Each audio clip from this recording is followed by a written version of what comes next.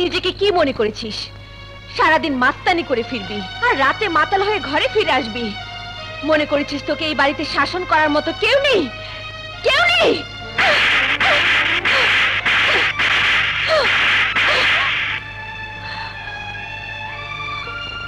কি হলো? থামলি কেন? মার মার মার মার মার। আরে এই বাঁধন হারা জীবনে যখন তুই আমাকে শাসন করিস, আমাকে শাসনের হাত দিয়ে আঘাত করিস, তখন মনে হয় আমি সব হারিয়েও বাঁধন হারা হইনি। এই পৃথিবীতে অন্তত অন্তত একজন আছে যে আমাকে শাসন করে, সে একমাত্র তুই। মুন্না, তুই এমন করে বলিস না। আমি যে তোকে অনেক অনেক অনেক বেশি ভালোবাসি। প্রেমা, মুন্না। প্রেমা। না, মুন্না আমার, মুন্না শুধু আমার। আমি প্রেমাকে ছাড়বো না। প্রেমা, এই প্রেমা, বেরিয়ে আয়। রাত দুপুরে একটা অসভ্য মেয়ের মতো চিৎকার করছিস কেন? আমি তোকে বলতে এসেছি মুন্নার জীবন থেকে তুই সরে যা, নইলে তোকে আমি খুন করে ফেলবো।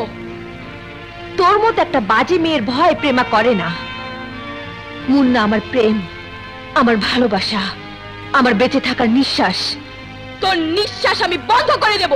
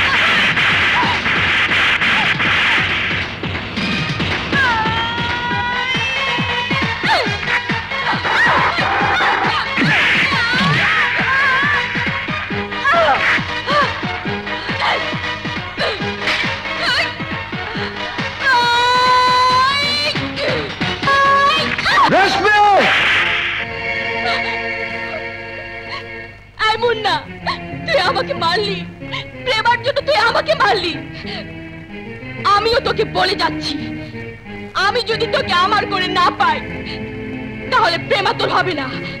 আমি হতে দেব না, কোনোদিনও না। ভাড়া করবো, তবুও মুন্না জীবনের সাথে প্রেমাকে জড়িয়ে থাকতে দেব না। আমিও তাই চাই। তুই শালা আবার কে রে?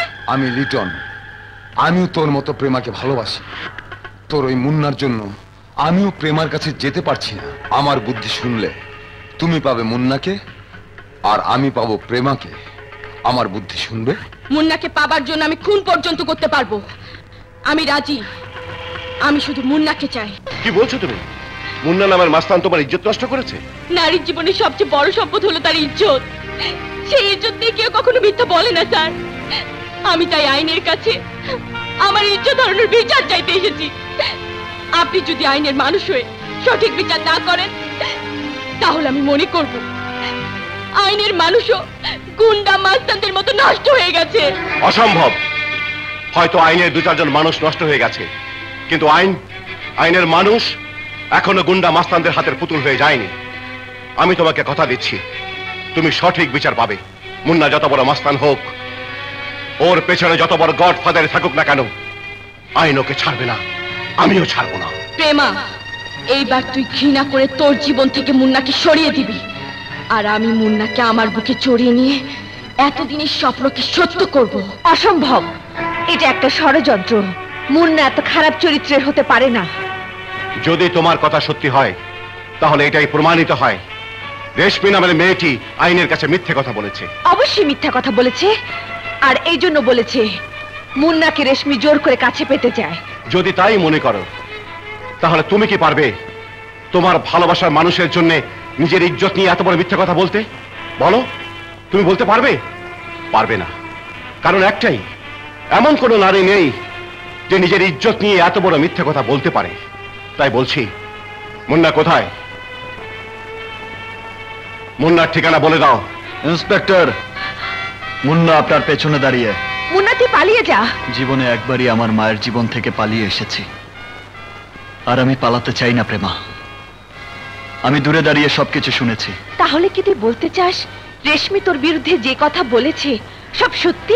সত্যি না বলেই আমি আইনের কাছে ধরা দিতে চাই, কারণ ধরা না দিয়ে আমি যদি পালিয়ে বেড়াই তাহলে চরম মিথ্যেটা চরম সত্যতে পরিণত হবে।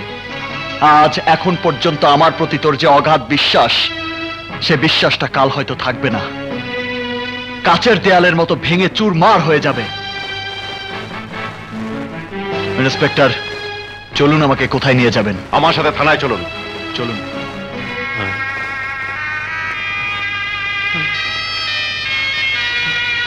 প্রেমা, পুলিশ আমার মুন্নাকে কেন নিয়ে যাচ্ছে? বাবা, রেশমি মুন্নার নামে ইজ্জত নষ্ট করার মিথ্যা অভিযোগ করেছে। মুন্না শুধু আমার, সারা জীবনের জন্য আমার হয়ে থাকবে। প্রেমার সামনে আমি মুন্নাকে নিয়ে বাসর করব। রেশমি, তুই কি মনে করেছিলি তোর মিথ্যে কথাতে আমি মুন্নাকে ভুল বুঝে ঘৃণা করে আমার জীবন থেকে দূরে সরিয়ে দেব? কখনো না। তোর প্রেম মুন্নাকে জোর করে পাবার জন্য নিজের ইজ্জত নিলাম করে দিতে পারে, কিন্তু আমি আমার মুন্নাকে ভুল বুঝে আমার জীবন থেকে দূরে সরিয়ে দিতে পারি না। আর একটা কথা, মুন্নার যদি তোর জন্য এতটুকু ক্ষতি হয় তাহলে তোকে আমি খুন করে ফেলবো। আমাকে খুন করার কথা বলছিস? আরে আমি তো তোকে খুন করব। মুন্নাকে যদি আমি না পাই তাহলে তোকেও পেতে দেব না। বাঁচতে চাইলে আমাকে মেরে ফেল, আমি বেঁচে থাকলে কিন্তু তুই বাঁচতে পারবি না। তোকে মেরে ফেলার জন্য কত টাকা পেয়েছি? 5 লাখ নতুন কর করে নোট।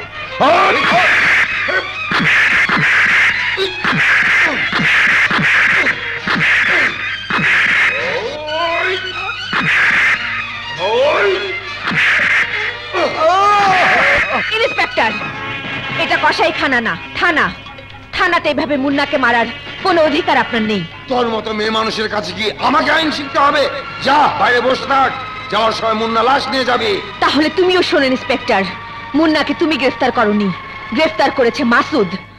আমি তার কাছে যাব, তাকে জিজ্ঞেস করব কোন আইনে গ্রেফতার করা আসামিকে অন্য একজন ইন্সপেক্টর টর্চার করে মেরে ফেলতে পারে। যা শালি, তোর দুলা ভাইয়ের কাছে যা, যদি বাঁচাতে পারিস বাঁচা।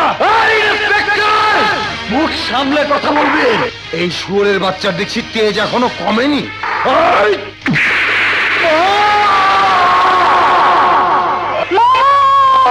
মা, মা, তোমার কি হয়েছে মা?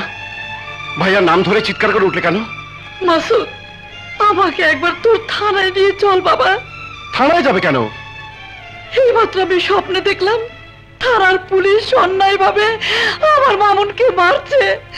আমার মামুন মা মা বলে চিৎকার করছে। মা, থানায় মামুন বলে কেউ নেই, একজন আসামি আছে, ওর নাম মুন্না। কি নাম বললি ভাইয়া? মুন্না? মা, এই সেই মুন্না ভাই যে আমার জন্য পুতুল নিয়ে এসেছিল, যার মুখে তুমি থাপ্পড় মেরেছিলে। মাসুদ, তুই মুন্নাকে কেন গ্রেফতার করেছিস? কেন? মুন্না একটা মেয়েকে ধর্ষণ করেছে মা। মিথ্যে কথা। মুন্না ভাইয়া মেয়েদের